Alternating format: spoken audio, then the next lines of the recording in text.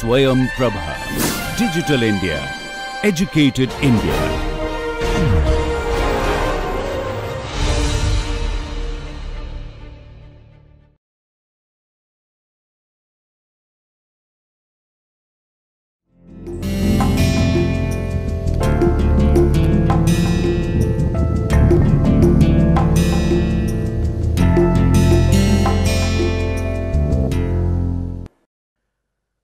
Good evening, students.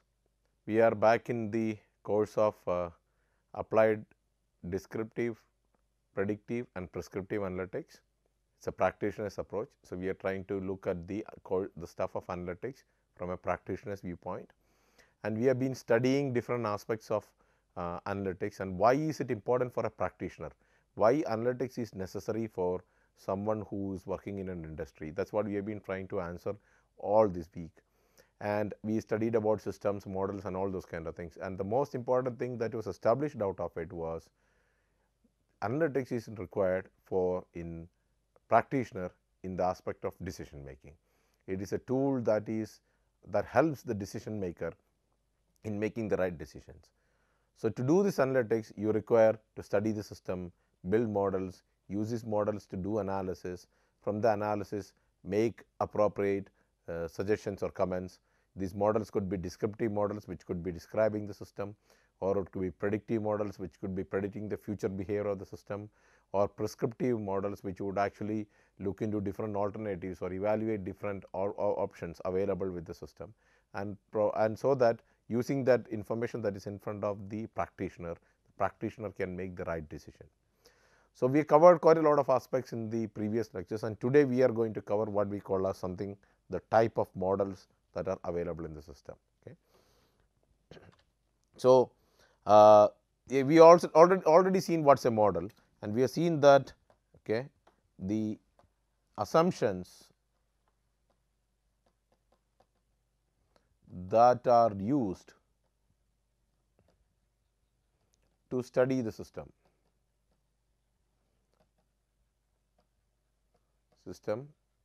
results in the model. We seen this in the previous lecture, and using this we also try to, in our case, we also look at models in analytics. In analytics, model is also, it acts as a connector. Model very well acts as a connector. Why? Because models connect decision needs to analytics. So, why will you build a model? Why is a model being built?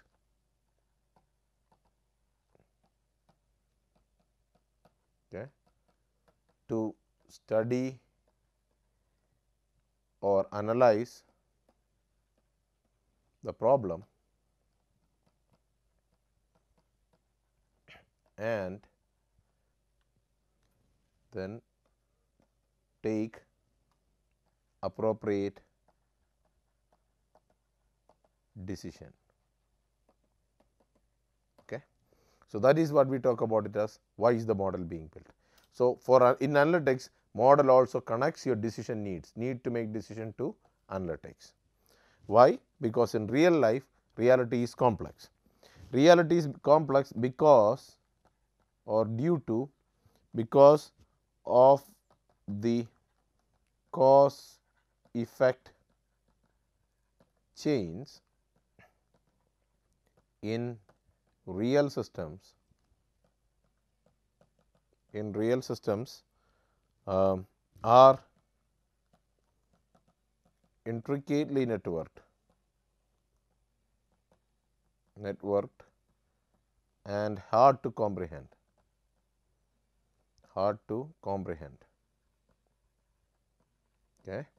So, we have seen that the cause and effect chains of the real systems in actual system, it is intricately networked and it is very hard to comprehend them.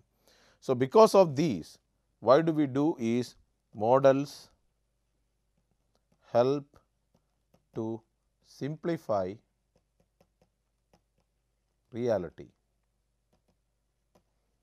which results in, which in turn becomes analysis become simplified. So, if you make a simplified model, you are able to do simplified analysis. So, what we do is, what do models do? Models incorporate selected aspects of the system that is to be analyzed. Okay. We only analyze what is necessary, we do not need to analyze everything, and it also involves what we call as perspectives. Perspectives means the viewpoint. You might be just looking at observing or analyzing the system, for better understanding. That could be one option. Then you might not do much, you will be happy if you can understand it better. Some people will be analyzing for improving the system. So, in this case you will be making decisions, it will result in appropriate decisions. Here you might not do anything, it might just result in better understanding. So, the perspective of the system, the perspective in which you are modeling will also determine, or the model incorporates what perspective you are trying to bring into this. The models should follow what we call as the KISS principle. KISS does not mean that going around kissing people. KISS stands for keep it simple and stupid. Okay. This is what the KISS principle stands for. Keep it simple and stupid, which means model needs to be, if we can say that models need to be as simple as possible,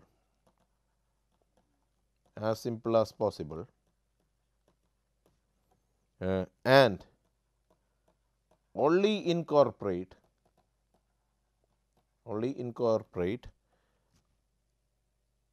as much complexity as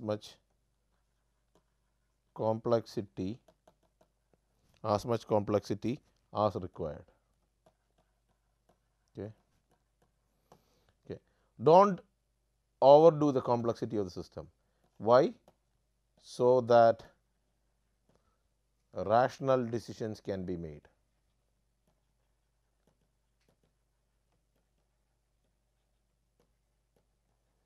While in academic interest you might be interested in making the complex model, but for a practitioner this is the biggest principle. So, this is the practitioner's mantra in my opinion. Keep it simple and stupid. Only study what is necessary to be studied, rather than trying. If you are doing research and other aspects, that is a different story.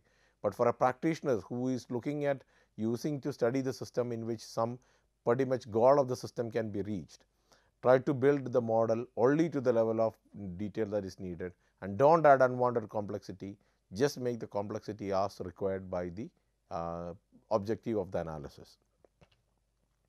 So, there are different type of models. So, let us talk about the first model, or what we call as the network models. Sometimes these people also call this, it is also known as the strategy models, okay, or some people also call this as the long term models, or whatever it is. So, typically Saxena and Srinivasan define these network models. These models are used in scenarios where connecting market needs to workflows. Okay. So, whenever you have to connect market needs, which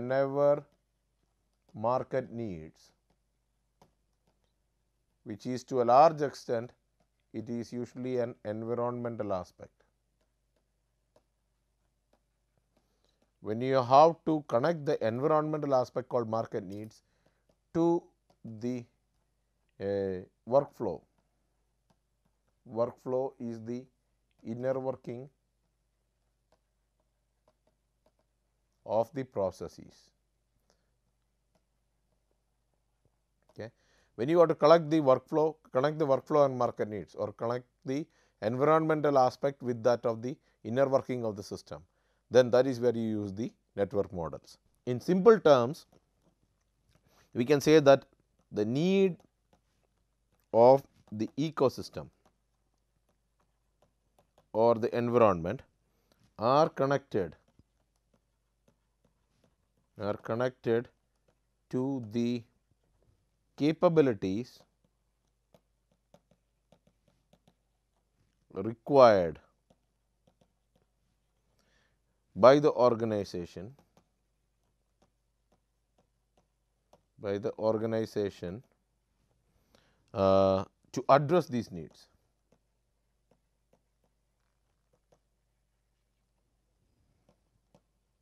Classic example of these, some examples would be include new product introduction, new product development, okay, product life cycle, then customer lifetime,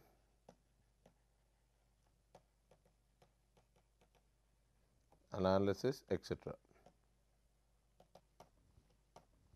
So, an example of this would be new product development. When Tata developed Tata Nano, the question obviously is that there is a need for a cheap car in the country.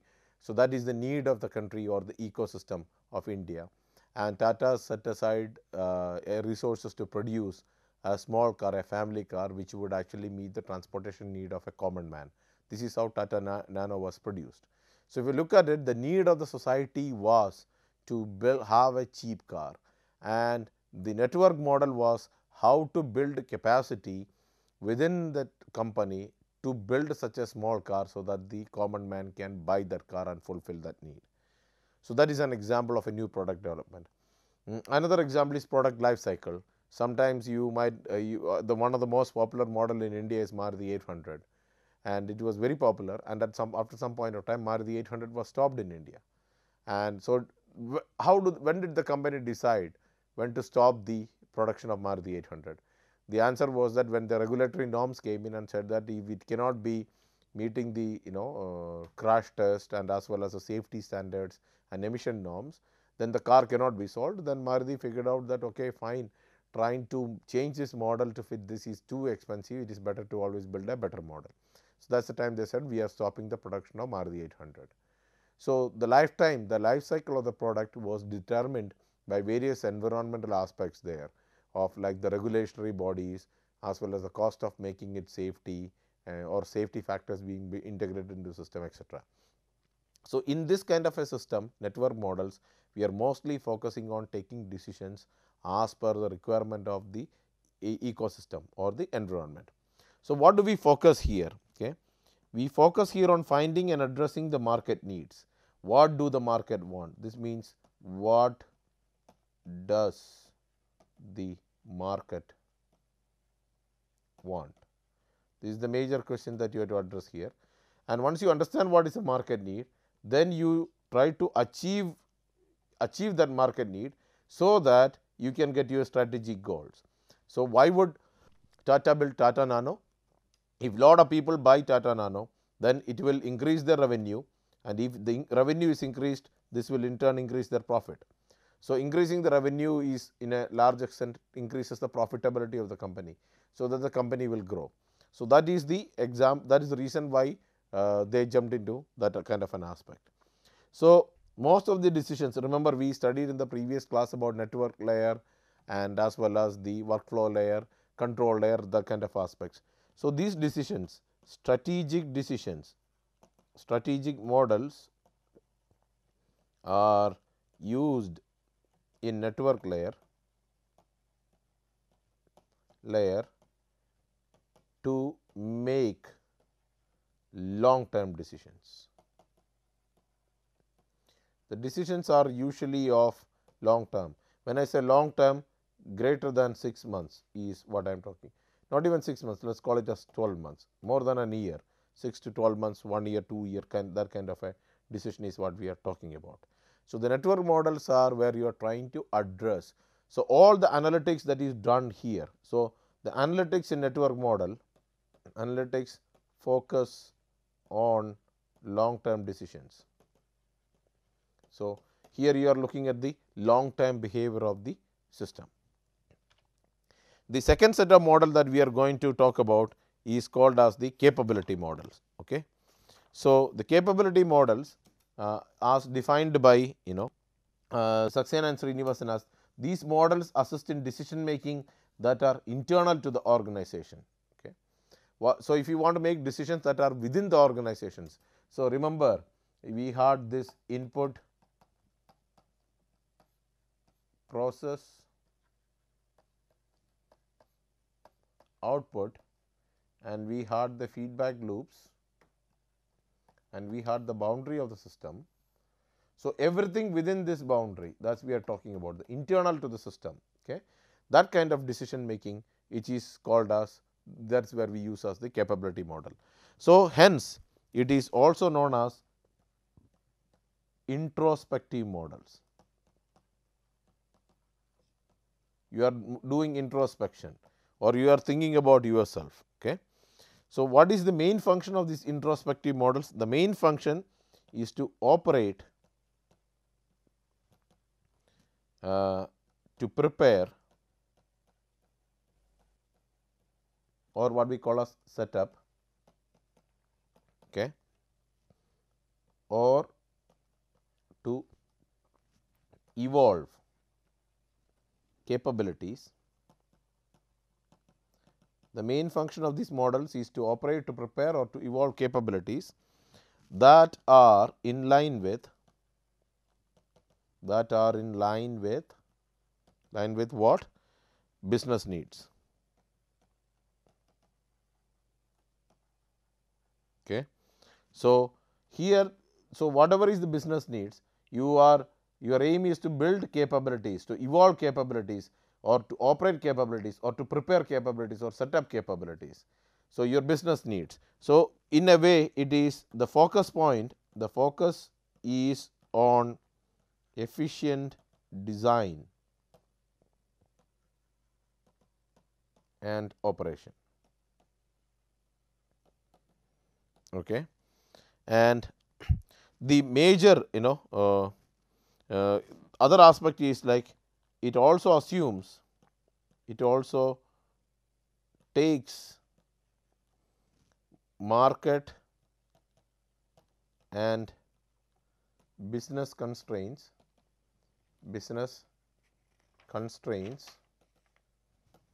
as given. Okay. So, assume that it assumes that the market and the business is known and the constraints is known to us. We already studied it and we know it, and given this, given the market and the business constraint, how to operate, how to prepare, or how to evolve the capabilities to fulfill the business needs. The how aspect is what is being focused on. Okay. So, the analytics typically focus on the operational side or the preparational side or the evolutional side of it. So, the examples of this is delivery capability of a product, capabilities of product, service capabilities, okay, manpower planning,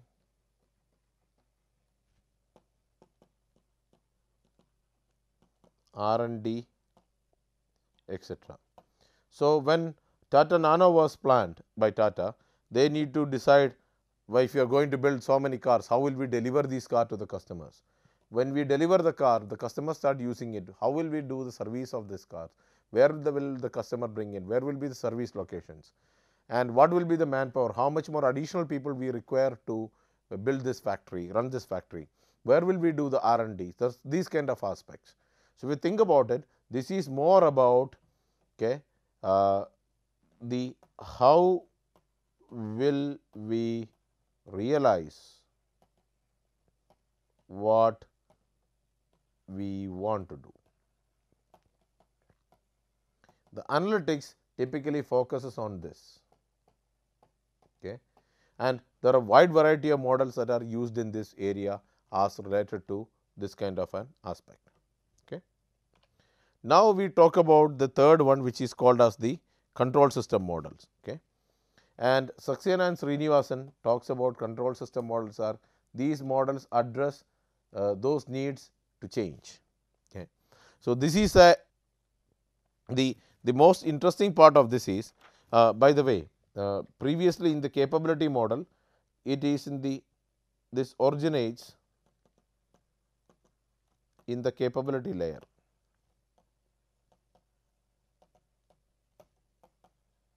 Okay. Similarly, the control system models, they originate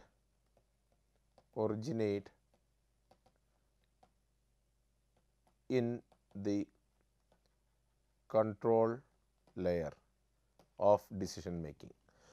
So, when you talk about address the needs to change. So, when do we meet needs to change? Needs to change implies means modifications or improvements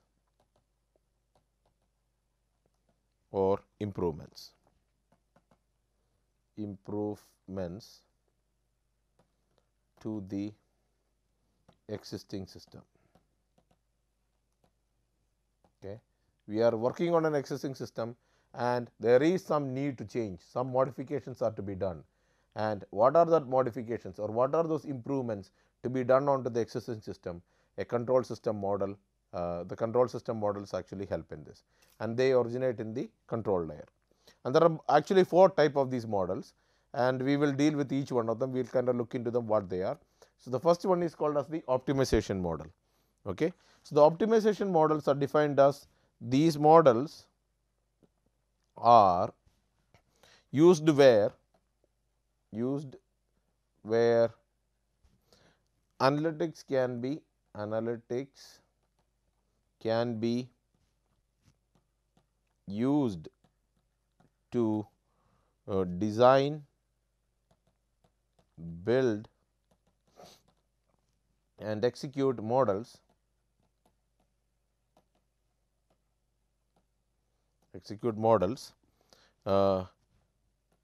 required to make optimal choices. So, whenever you want to make optimal choices, the best set of the parameters when you have to do so, if this is the place where we use analytics to design, build and execute models that will help in making the optimal choice. So, if you use this model, it will tell you what is the optimal choice associated with that particular situation. Okay. So, here the most important thing is these models are trustworthy, models are quite trustable.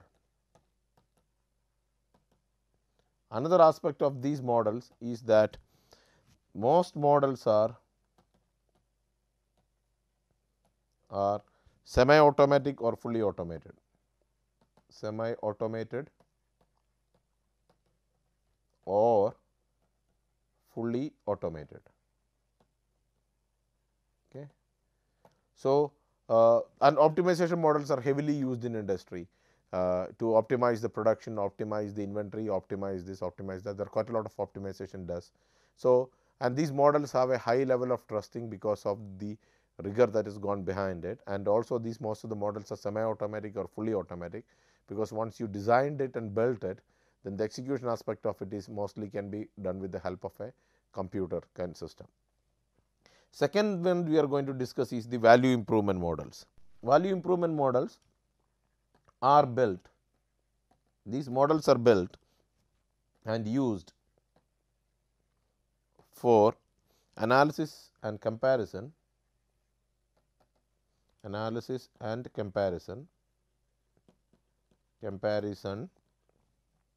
of various options. Okay. So, we build these models, we build and use these models to analyze and compare various options available in front of us. Okay. It is not possible to do what? Not possible to develop optimal solution or optimal recommendations. So, the value improvement models does not help in doing the optimal recommendations. Why? Because most of the time the options are not exhaustive, because all possible options cannot be enumerated.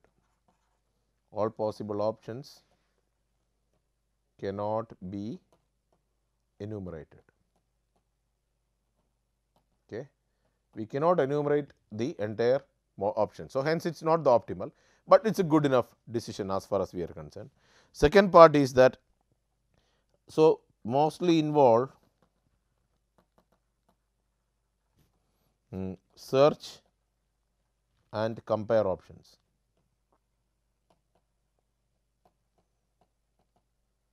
Okay.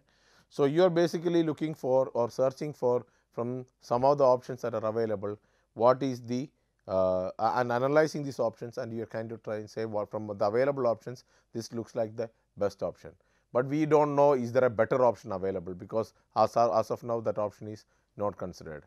A classical example of this is like let us say there is 5 machines in a factory, and you want to maximize the utilization of a lathe machine. So, you do not really care about what is going on before the lathe machine and after the lathe machine. Instead, you look at the different options in front of you, like coming up with a faster tool or a quicker different tool bed, operating the process or changing the process using a different type of material, those kind of things. But doing that, how will it influence the other options, you do not really know. You might not even consider the option of coming up with a completely new manufacturing process. So, hence the value improvement models is focusing on what is available in front of you and how can you use that, what are other options available in front of you to improve the value of the existing process. Then what we have is the control system models continued. I said the next model is what we call as the experimentation model, and they are used in cases or in places where systematic improvement to the process is required through experimentation. So, what we are saying here is that we pretty much conduct experiments or controlled experiments are conducted,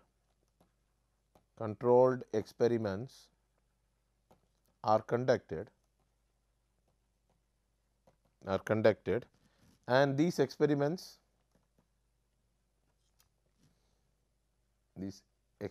and these are scientifically designed experiments.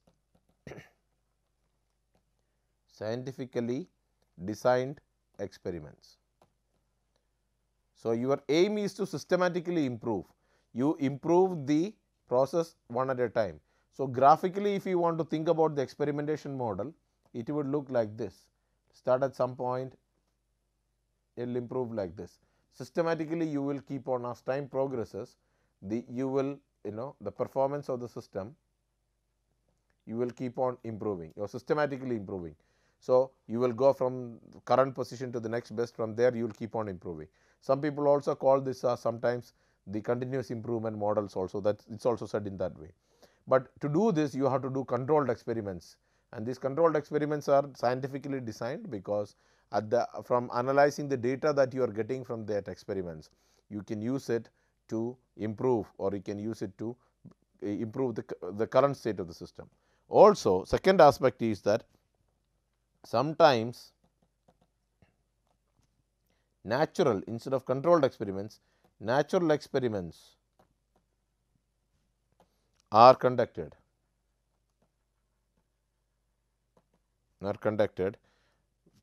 where naturally occurring phenomena is studied. Naturally occurring phenomena is studied. So, in our case what we are thinking about here, you should understand here is that If you are trying to study the pollution in the river Ganga or the erosion of the banks of the river Ganga, then it is a natural process that is happening. So, you will go there, systematically collect the data. You won't do experiments, you just collect the data and analyze the data and come up with a model that determines the pollution of the river Ganga or the erosion of the banks of the river Ganga. It is not a controlled experiment, it is a natural experiment. On the other hand, a controlled experiment would be, we want to find out what is the best combination of fertilizer and irrigation to a particular field. Excuse me. Then what will you end up doing is, you will take a you will divide the field into many small parts, in which you would put the same type of seed, and you provide different amount of fertilizer and water to the different sections, and you see the output of it, and whichever area that gives you the best combination of the fertilizer, sunlight and water, which give you the best yield, that is probably the best setting for that particular thing.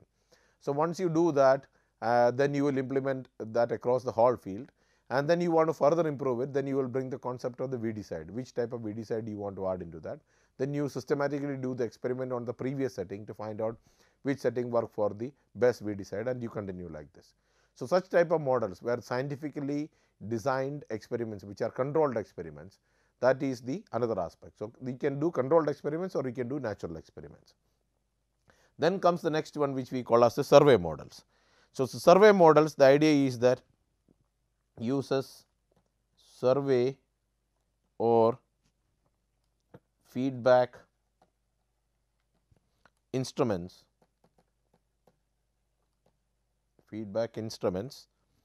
to assist the decision making. This is quite common, because many of us have seen this. When you are done with a particular, like when you finish an air travel, the airlines will send you a survey saying that please fill the survey and tell us what was your experience about the air travel. Did you like the cleanliness of the aircraft? Was the crew courteous to you? Was the food good? All those aspects comes out of this. And based on the feedback that is provided by the customer, and all those feedbacks are collated together, and from there they analyze and figure out whether the customers were on an average satisfied by the service provided by the airline agency or not. So, that is called as a survey model. Then the next one is what we call as an expertise model or expert model or expertise model. These are used in cases where expertise is available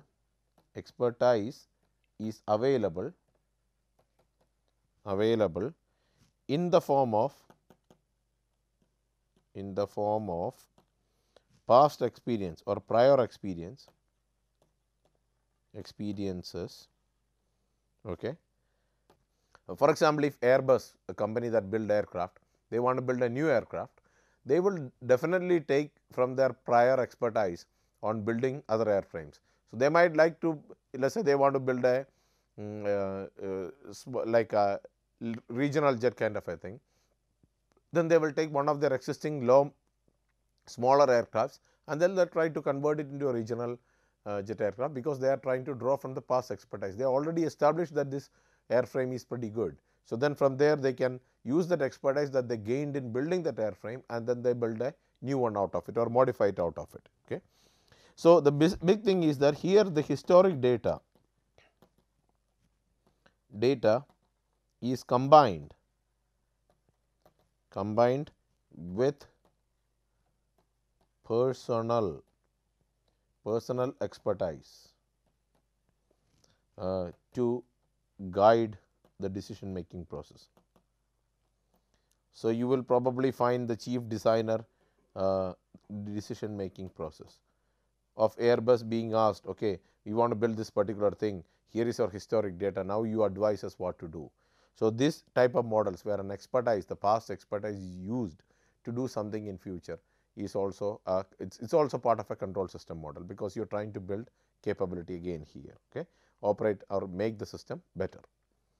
Then the last one is what we call as the workforce model or the workflow model. Okay.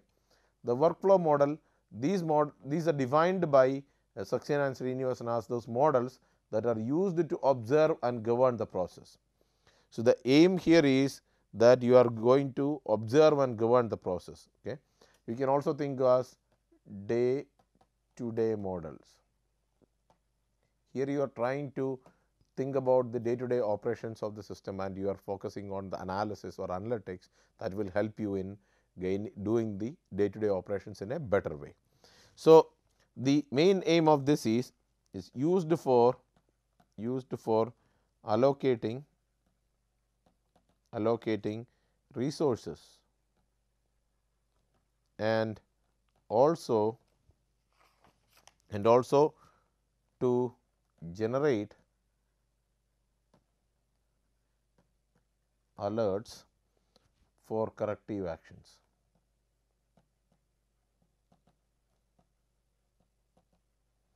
So, if we decide that today we have to build 10 cars, so Tata decides today we are building 10 cars, then which are the people who will be working on getting the 10 cars? And if during the process, if we see that one of the painting job of the car is not doing very good, then we generate an alert saying that the people who are working in the paint shop need to be more careful about this aspect.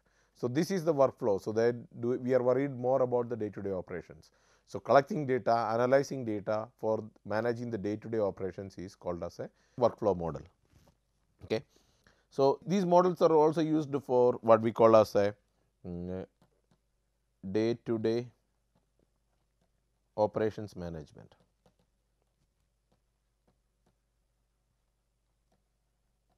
Okay. Answering questions like who should do what. Okay.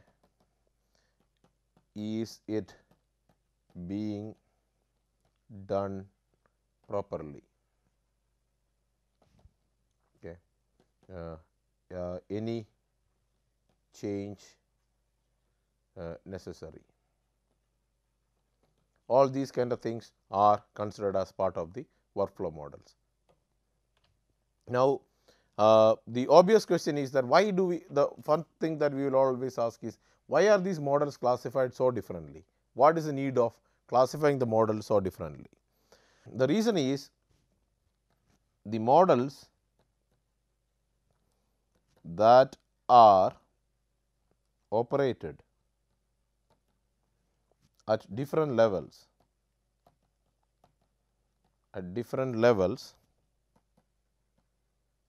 have different objectives and thus drives different decisions. So, the models that are built at different levels, okay, whether it is at the network level or the control level or capability level, they will have different objectives. The objectives of the models are different, even though they might all be trying to do the same thing, and hence it will drive different decisions. So, let us take an example. Let us take the example of what we call as the pricing model. Okay. This example is provided by Saxena and Srinivasan.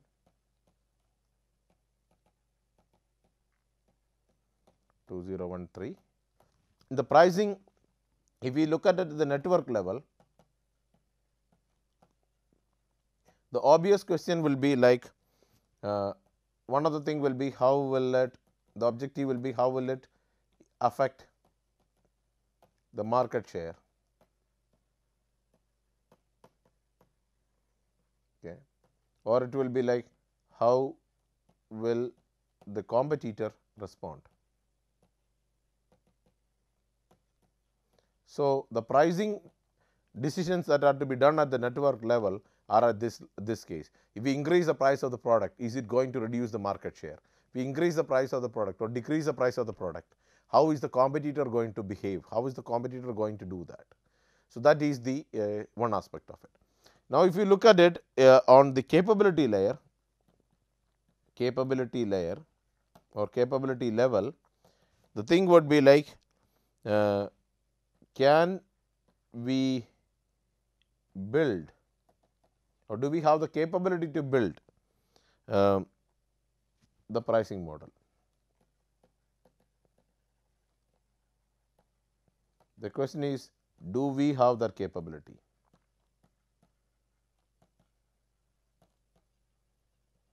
Okay. If we do not have that capability, what do we need to do to build that capability? So, we said okay fine, we want to have a pricing model to be built to predict the or to increase or decrease the price of the car. Then do we have that capability? If not, what do we need to do to build that capability? But at the level of the control system or the control layer, control level, what we do is that here the aim is that design and monitor the capability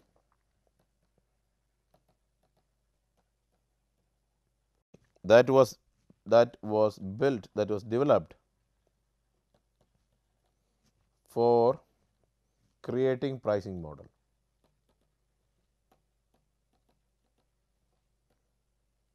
So, here what we are doing is we are trying to see okay fine, we are go ahead and decided to build the pricing model. We are decided to put in the capability to build such a model. Then the control level will be to monitor whether this capability that we built to develop the pricing model, is it working properly? Is there anything need to be done? Is there something going on wrong? If so, what are the changes that need to be made? At the workflow level, lastly, workflow level, the questions is more about the customer is coming, providing a price to the customer.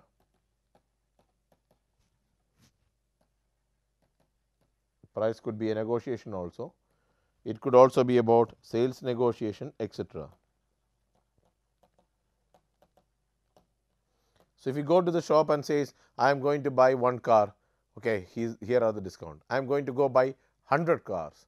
So, they might come across a different discount pattern, but that is done at the sales manager at that particular level also. It does not have to go to the CEO of the company. So, the workflow level, it will be more about dealing with the customer on a day to day basis, whereas the control level is about monitoring that pricing model. The capability level is the question of whether we want to build a capability or not. And in the network level or the strategic level, where we are talking about is that by changing the pricing, how is it going to affect how is it going to change the market share of the company. So, the same question of the pricing at different level will have different objectives. So, that is why models are classified differently, and because at different layer it has different objectives, the associated analytics associated with that objectives are also different. Now, coming to the conclusion of today, we need to just talk about the stakeholders in the decision making, and in this case we are going to talk about just the three important stakeholders in the decision making. The first one is called as a decision maker, and decision maker for us is the person, it can be a committee also, the person who bears the responsibility and accountability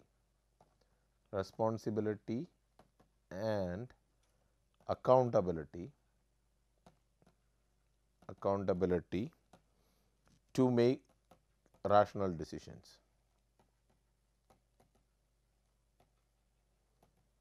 So, here the decision maker is the person who is responsible for making the rational decisions, and he is also accountable for the rational decision making. So, typically decision maker is a leader.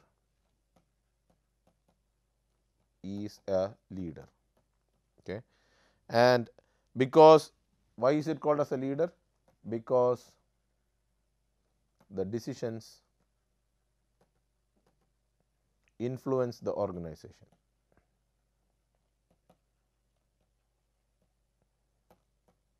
So, the person with whom the responsibility and accountability to make rational decisions is basically called as a decision maker, and that is the person who makes the decisions and with whom the responsibility of the decision remains with. The second one we are going to talk about is the advisor, which is the person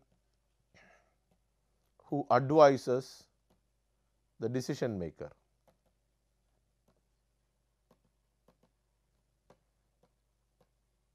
to make rational decisions or assist by advising. It could be a person or it could be a committee, could be a group. Okay. So, typically the job of the advisor is to provide advice to the decision maker, so that, or provide advice that will assist the decision maker in making the rational decision. Then the third one what we talk about is the analyst. Okay. So, they support advisors, typically analysts are multiple, advisors or work on their own.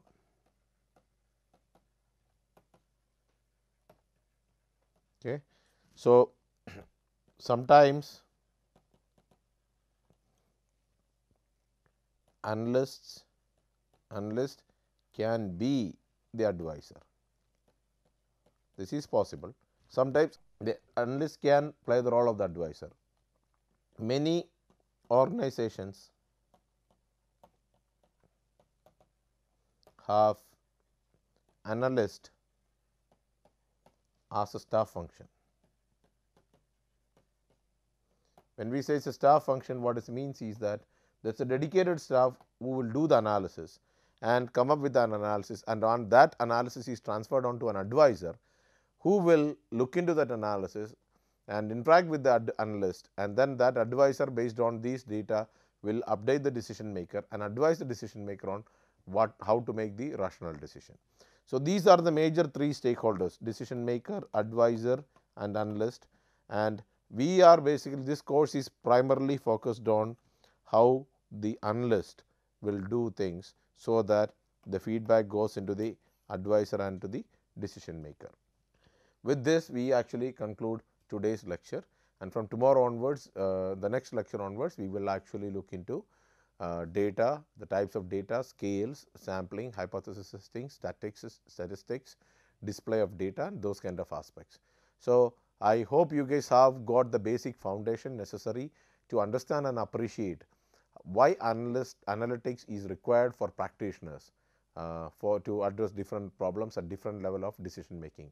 As you move up and down in the corporate ladder, your decision making responsibilities and accountabilities will change, and depending upon the higher you go up in the corporate ladder, higher will be your responsibility and accountability, and hence it is usually better to depend upon data driven decisions, or data and appropriate analysis to take this decision, so that the decisions come across as rational decisions. Thank you for your patient listening, and we will see you in the next class.